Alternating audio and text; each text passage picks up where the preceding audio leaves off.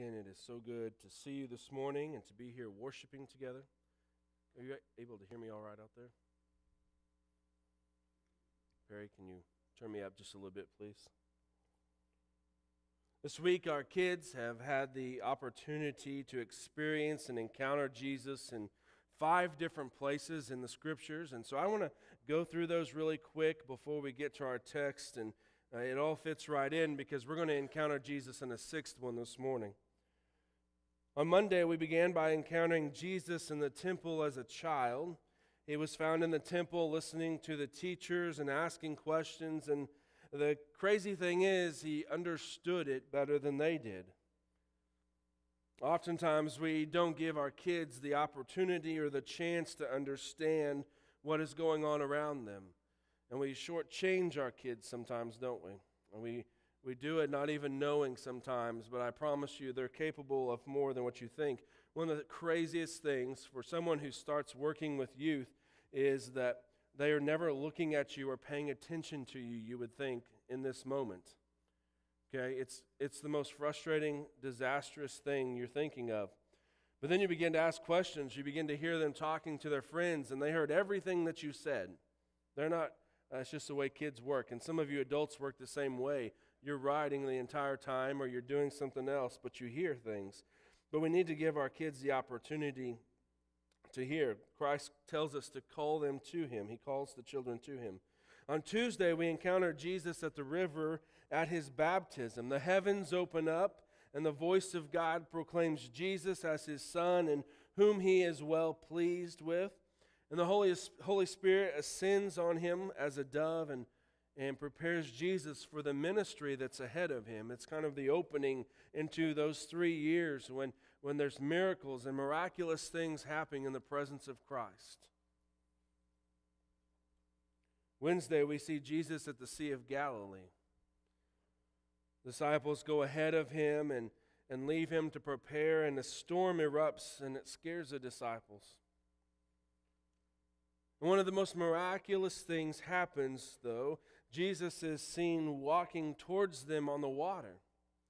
Now, I've done a lot of floating in my life, but I've never done a lot of walking on water. One of the kids said that they went out to the beach this last spring, when everything was flooded as bad as it was. It's still flooded, but still as bad as it was. And the picnic table was just under the water, and so they were pretending that they were walking on the water because it looked like they were. The table was underwater. They got it. They understood the picture.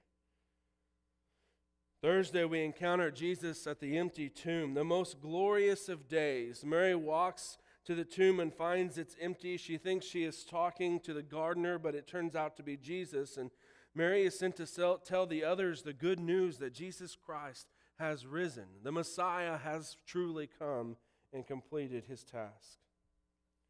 But then on the last day, the kids had the opportunity to encounter Jesus on the road to Emmaus.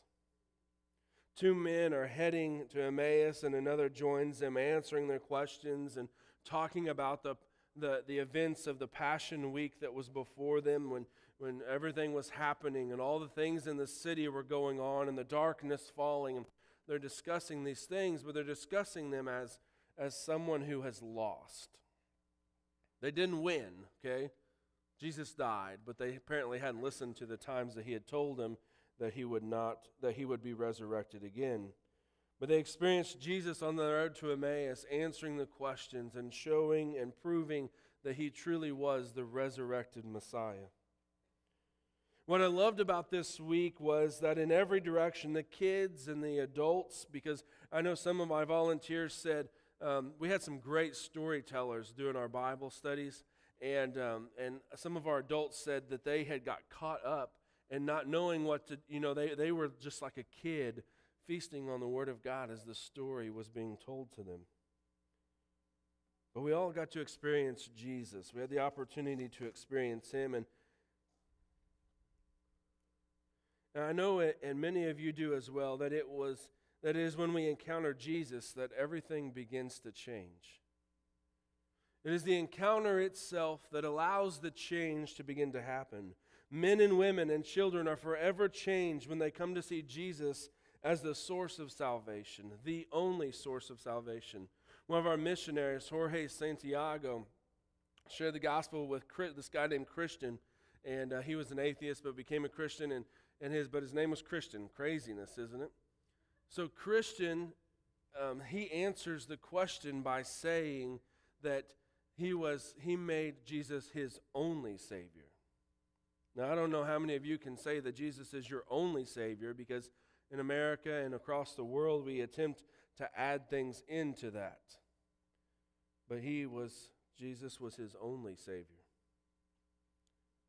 It was in VBS 1995 in Miller, Missouri, that I sat in that old brown cushioned pew and heard how God loved me so much that Jesus came to die just for me. I was 9 years old. And I encountered Jesus in that pew, and my life was forever changed. And many of you have great stories of salvation just like that. You know, sometimes we get caught up in these stories of people who go from meth head to pastor, or from this total lostness to saved. And those are beautiful and wonderful stories. But I can also tell you that your testimony is just as important as theirs. I know people who have actually tried to affect their testimony story so that it had better impact, and it doesn't work that way.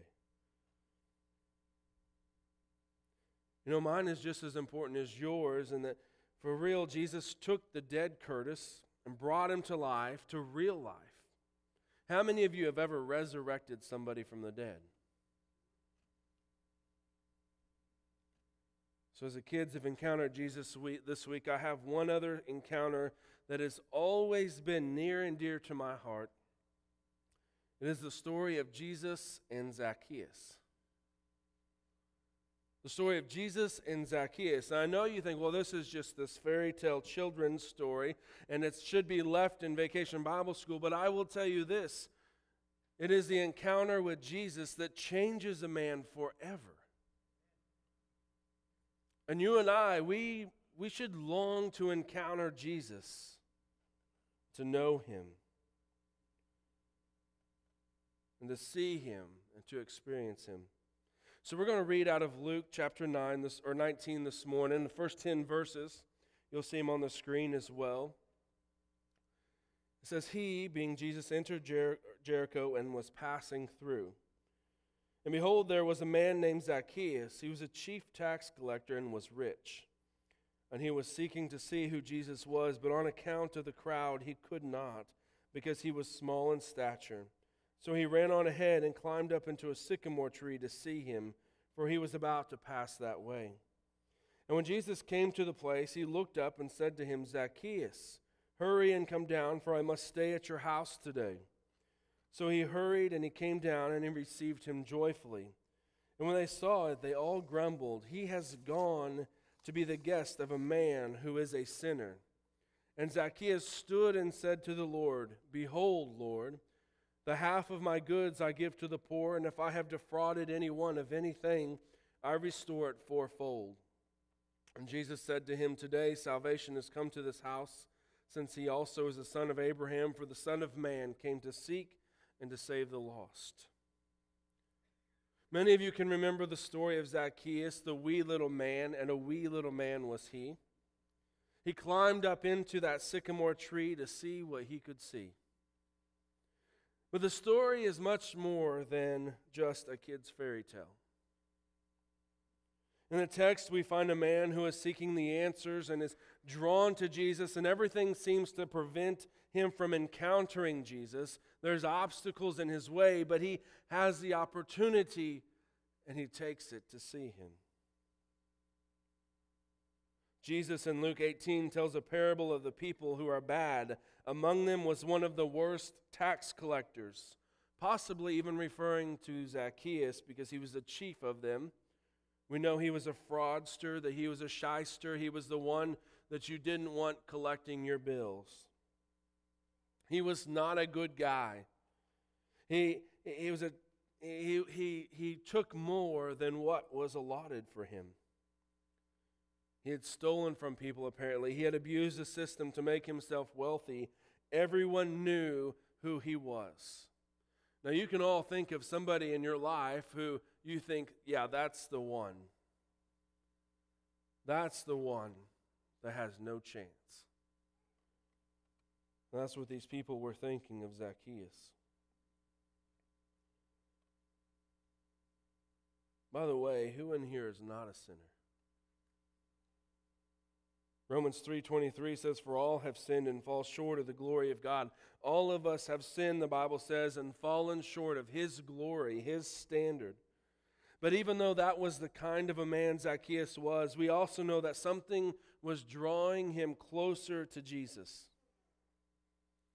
Maybe the stories that he had heard, maybe the large crowds that had followed him, possibly even conviction. But one thing was true, the Spirit seemingly was drawing him to Jesus.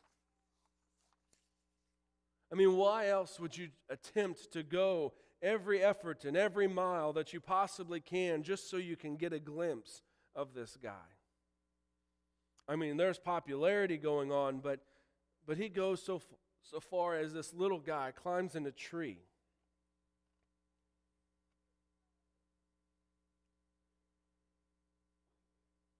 The crazy part, though, is when Jesus walks under the tree and calls out to old Zacchaeus by name and states that he's going to eat in his house that night. That's a big deal, by the way.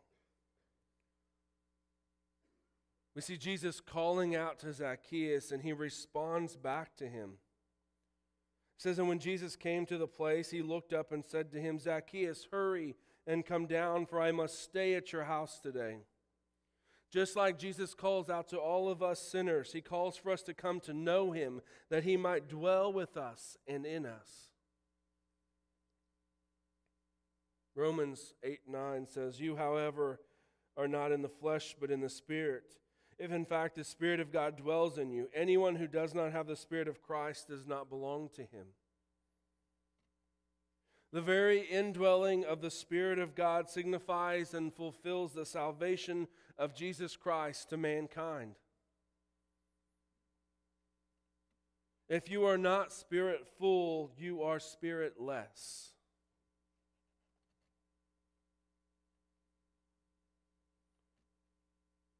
But you know, the cool thing is Jesus calls out to each and every one of us today just in the same way. Now, it doesn't say that Zacchaeus never met Jesus or that he did meet Jesus before. But Jesus seemingly knows him by name, just like Scripture tells us the Lord knows each and every one of us, so much so that he knows the number of hairs or the lack thereof on your head.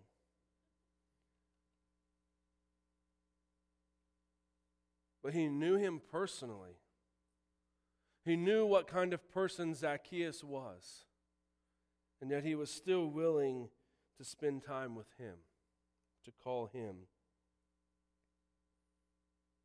You see, we are called to answer his calling, for to deny it or not listen is to deny the very presence of the Spirit of God and thus the salvation that he brings with him. And so Zacchaeus answers him. He says, "So he hurried and came down and received him joyfully." He quickly jumps out of the tree so that he can be in the presence of Jesus himself walking on the road. It was exactly what he wanted. But he thought he would never get the opportunity. One, because of his stature, but two, because also of who he was. You know, we've all seen people come to Christ, or at least they say they believed in Jesus. And not everyone has shown a repentant heart, though, do they?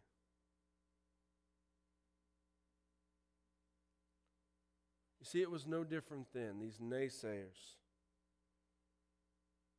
One thing that I would like to point out is that it is difficult for an adult sometimes when they come to Christ. Simply because people knew what they were like back before that moment of conversion.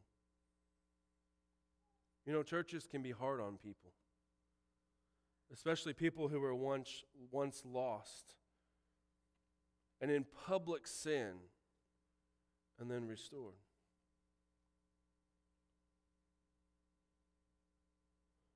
One thing that I would like to point out is that simple fact.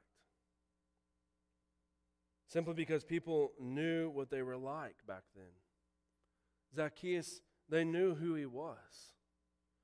Many of them probably had been defrauded by him.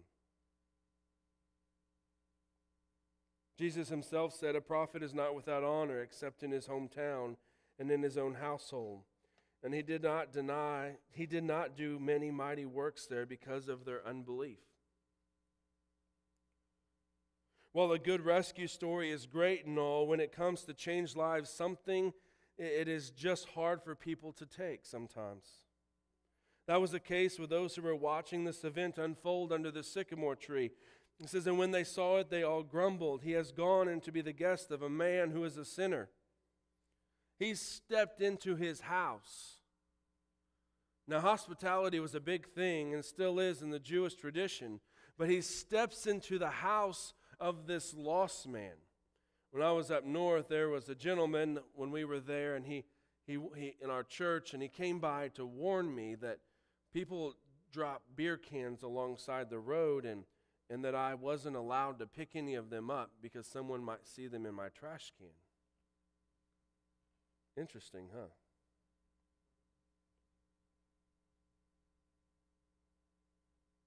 Didn't quite get the picture, did he? The people grumbled, and they were the complainers of the day, and you know the type, don't you? They knew who Zacchaeus was, and they thought there was no hope for a soul, and something happens, though, while they are still standing there. The interesting part is they must not have been quiet about this, because Zacchaeus hears what they have to say. Do you know it's not rare in the American church today either? Most grumblings, they take place in the hallways and in the back rooms, over the phone, just out of earshot. I can tell you this, each and every one of us were equally wretched before Jesus. Zacchaeus isn't going to have any of that, though. He had experienced Jesus, he had seen him, talked to him, and now he had accepted him as the Son of God. He could not keep quiet what God was doing in the quietness within his soul. And this is his response. And Zacchaeus stood and said to the Lord, "Behold, Lord, the half of my goods I give to the poor, and if I have defrauded anyone of anything, I restore it to them fourfold." He repays those whom he had stolen from over and above what was required.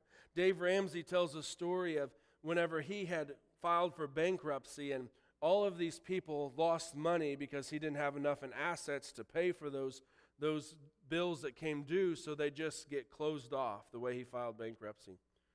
But when God began to bless him and began to use him in the ministry of finances within churches and other groups, and he began to make that money back, he decided, him and his wife, that he would repay those who he owed the bank money to. He repaid his bankruptcies, by the way, that he didn't have to repay. You see, that's what Zacchaeus is doing. He doesn't necessarily have to do this, but it's a show of his heart, isn't it? We see a man who's now been made new, something different. Before, he was once only worried about himself and what could benefit him, but now it was about someone else. Jesus, just a few chapters before, had said to a crowd of people, "So therefore, any of you who does not renounce all that he has cannot be my disciple." There are many texts in Scripture that talk of dying to oneself and living in Christ. In Galatians, we see that it says, "I have been crucified with Christ. It's no longer I who live, but Christ who lives in me. And the life I now live in the flesh, I live by faith in the Son of God, who loved me and gave himself for me." And then we see in Luke chapter 9, and it says, "And he said to all, if anyone would come after me, let him deny himself and to take up his cross daily and follow me." To die to oneself, it's no longer about you, but it is about him. And out of the love of God flows all good things. But Jesus responds to what Zacchaeus says. And Jesus said to him, "Today salvation has come to this house, since he also is the son of Abraham. For the Son of Man came to seek and to save the lost." You see, it's not because of what he does that Jesus replies those words. It was because he had shown a change of heart. He was a new creation. The entire demeanor of the man had changed. He had put his old self off and instead turned to see the truth of the Scriptures. His visible changes reflected his inward change. That is what Jesus calls us out of our sins for, to repent and to turn to Him, not only for Himself, but that others might see the change and long to see the same Jesus that you have. There are at least three things that we need to learn from the life of Zacchaeus, and it would serve us well to remember them today. The first one is we are all sinners, and we must recognize that fact. You know, for an addict, the first step they always say is admitting that they have a problem. The same happens for us in our addictions to sin. We must admit that there's a problem there. Zacchaeus, he was a public sinner. Everyone knew what his sins were. They knew he cheated them and he stole from them, his very own people. And again, we read the words of Paul when he says in Romans 3, "For all have sinned and fall short of the glory of God." You see, you and I, we are sinners. Just a fact, and we all know that deep down, but we want to overlook it and cover it up.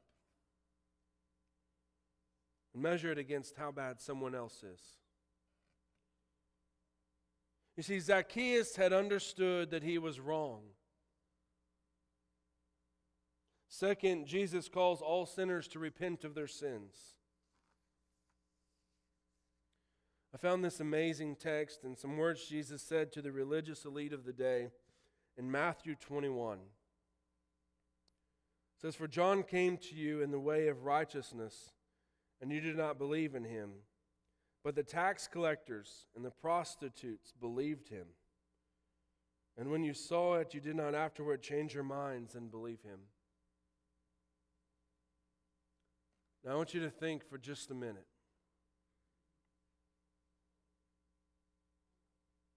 John the Baptist comes in the way of righteousness to teach of the coming Messiah. And he says, you didn't believe in him, you didn't believe what John had to say. But guess who did believe in what John had to say? The tax collectors and the prostitutes. Now, I don't know any of you who enjoy paying your taxes, and we would all say that it's not an okay thing to be involved in prostitution. But they were the ones who believed what he had to say.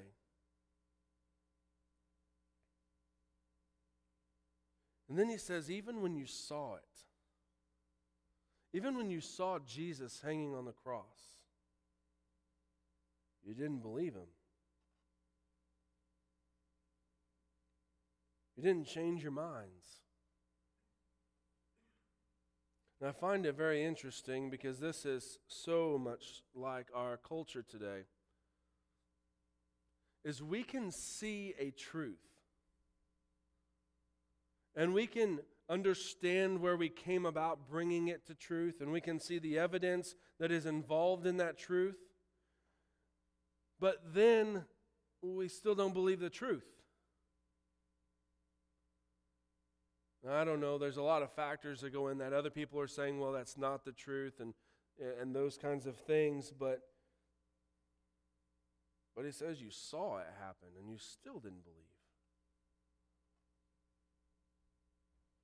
The worst of the society in that time had believed, and their hearts were changed, it says. Acts chapter 3 tells us, repent therefore and turn back, that your sins may be blotted out. You know, we teach the kids in Bible school that repentance is the turning away from, and it's not just that you turn away from a sin, but it's also that you run from it. There's an action involved with it.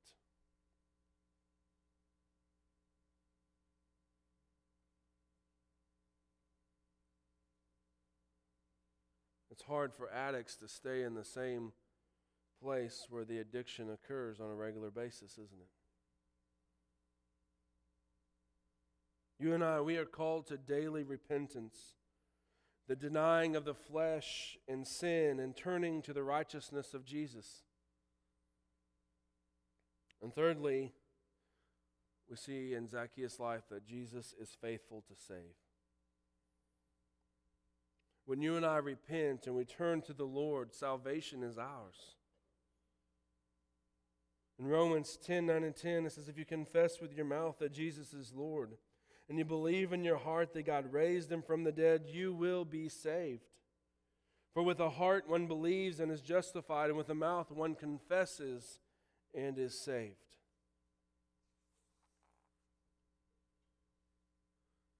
Kids had the opportunity of encountering Jesus in 5 places, and we see today a sixth of many, countless times that people experience Jesus. And while we can look at the text and we begin to break it down, begin to try and understand it and reflect on it, the question that we must come back to at the end is simply, do I believe? Have I encountered Jesus? And if so, am I obeying and following His word? Am I seeking Him in all things? You see, when you encounter Jesus, when the kids encountered Jesus and they saw in the text, in the scriptures, that every time that they are encountering Jesus, each time the person was changed. The individuals had something different about them. And we come and we experience Jesus today, and that experience should change us. So my question to you is, have you encountered Jesus? Do you know Him? Do you love Him, and do you serve Him? Let's pray together. Father God, we thank You for the opportunity again to come and worship You. And Father, we thank You for the truths of Your word, and Lord, how You speak to us through them. Father, we thank You for the opportunity that we get to see others encounter You. And Father, we ask that we would encounter You as well, and that You would change our hearts and our lives. Father, help us to see You in all things, Lord God, to seek You out and to search You first in Your word. Lord, I just pray that You would help us to repent and to turn away and to flee from sin. That You would help us to believe and to have faith in You. And God, that You would change our hearts and make us more like You. Father, we thank You and we praise You for loving us. We thank You for Your Son, Jesus, who died on the cross that we might have eternal life with You. And God, we ask that You would be glorified, for it's in Christ's name, amen. God is speaking.